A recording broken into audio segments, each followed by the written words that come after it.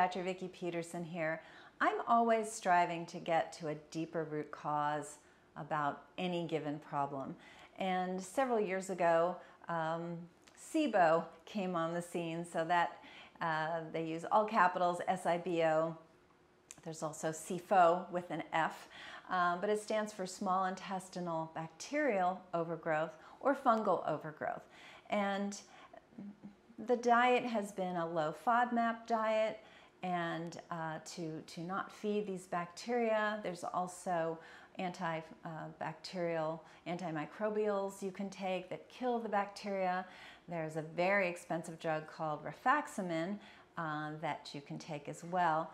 The problem is that you can get SIBO treated and it really tends to recur. So as soon as that starts to happen, I think, okay, we're really not getting to the root cause here. The low FODMAP diet is a diet that's very difficult to follow. It excludes a lot of really healthy foods, and so I never really liked that either, but that's not to say this is not a real thing. You can do a breath test as a diagnostic test and find out that indeed you do have these bacteria, and they're in the small intestine versus where they should be, the large intestine. So let's look at this. We have our stomach, which is a bag of acid. So it's supposed to be a bag of hydrochloric acid, and it breaks down the food, and of course has a very highly acidic environment. And then the food leaves the stomach and it goes into the small intestine, and then pancreatic enzymes come in, and pancreatic enzymes are designed to digest all types of food, protein, fat, and carbohydrates, so all food types. And then you also have bile. So bile is produced by your liver. And bile is a detergent, and it's antitoxin, so it handles toxins, and it's antimicrobial naturally. So there we have a key. So as we've started to work with this with patients, what we've seen is that it kind of harkens back to way back when I first started in practice, and everything was candida. Kill the candida is bad. And certainly an overgrowth of candida is troublesome, but come to find out that candida is a natural constituent of your bowel, of your large intestine. It's supposed to be there. It's just not supposed to be there overly abundantly. And so again, these bacteria are supposed to be in your colon. That's below large intestine. They're just not supposed to be high in the small intestine.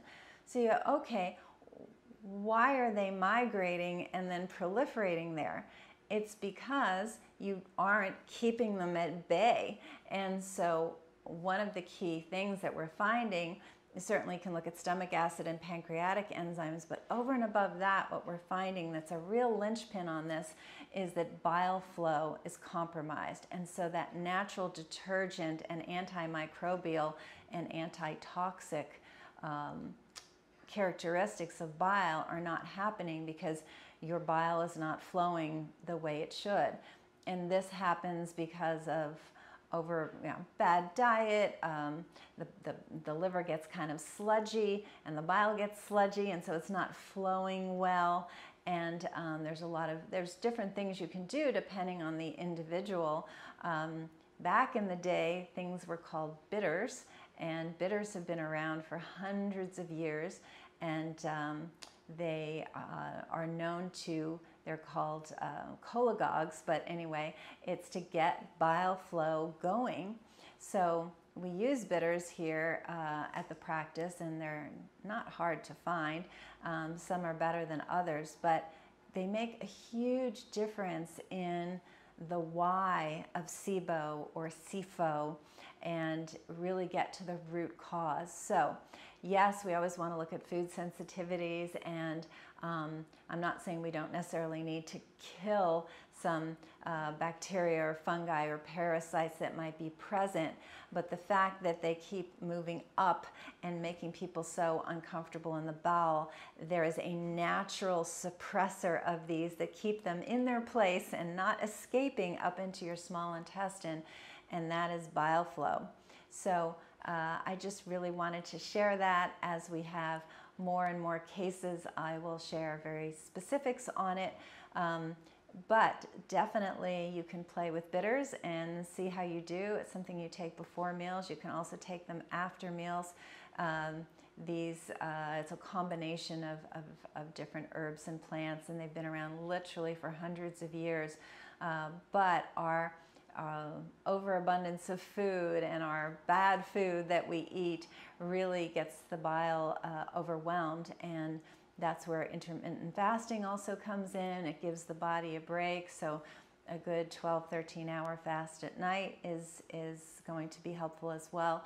So the actual specific for each person, there'll be a little bit of, difference, but I really wanted to share this because so many people are suffering. I had to check for a patient recently that wanted to try the rifaximin, and it was over $1,000 for this drug. And as I said, most people, that's not enough. It's not enough because it's not root cause. So anyway, I hope that was informative. If you're having any digestive problems, it's definitely an area that we excel at naturally, and we're always trying to regain natural balance. So please reach out. The telephone number here is 408-733-0400.